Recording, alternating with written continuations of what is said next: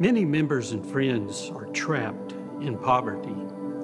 This is caused by unjust economic and political systems, plus human greed.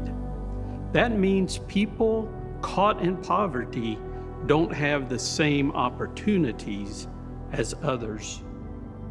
It's wrong to blame them for these circumstances. Once, while ministering in a poor area, a pastor apologized to me because there were not more people gathered for a morning class. He explained, most of them are still out looking for something to eat today. My heart broke for them.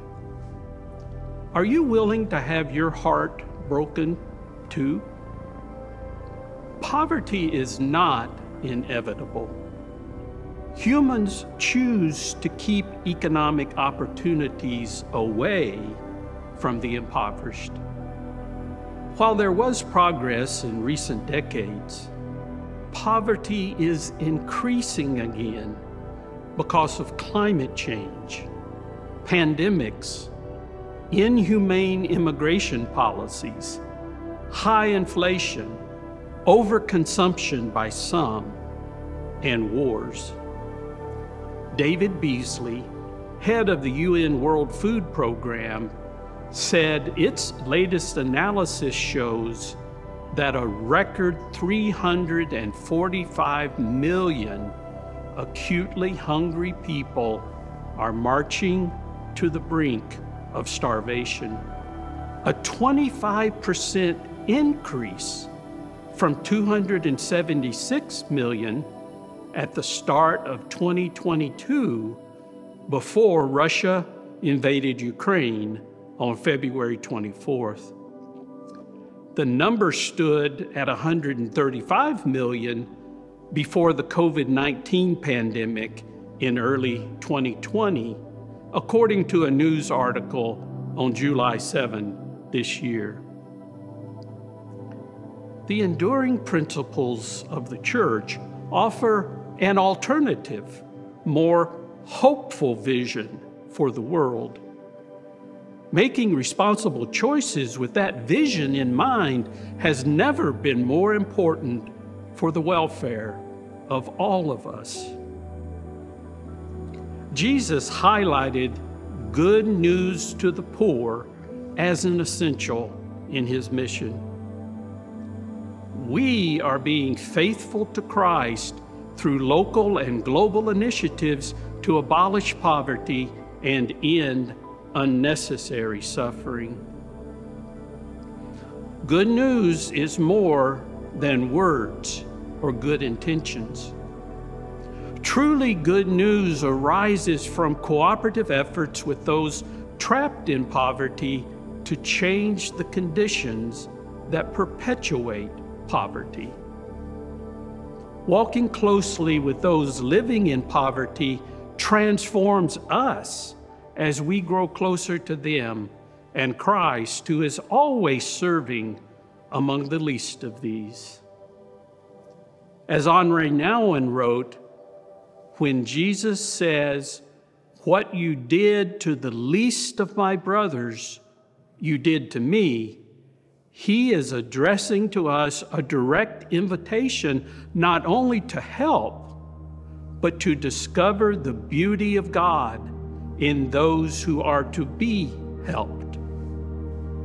This is through the smiles of the children, the hospitality of the people, the expressions they use, the stories they tell, the wisdom they show, the goods they share.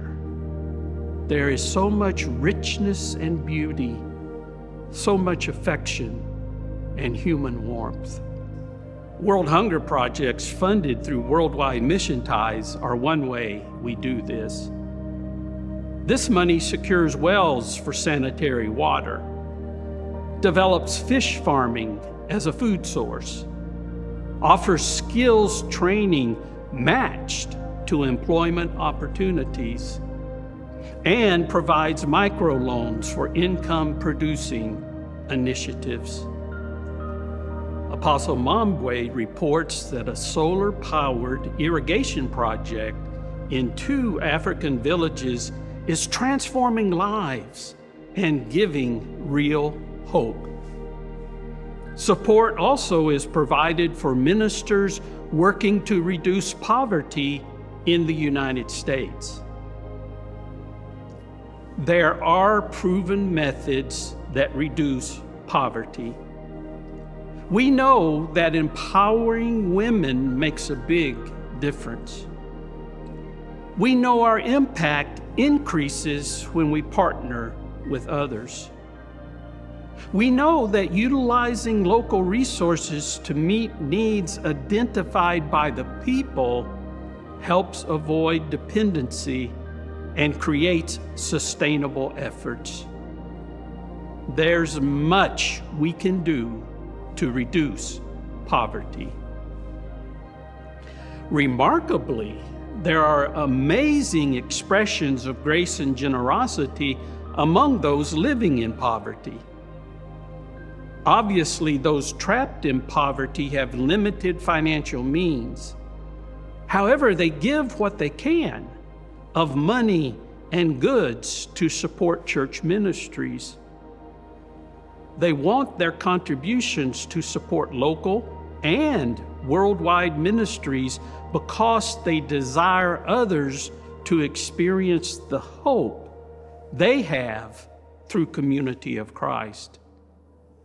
And they do this because they see the transformative effect of Community of Christ where they live.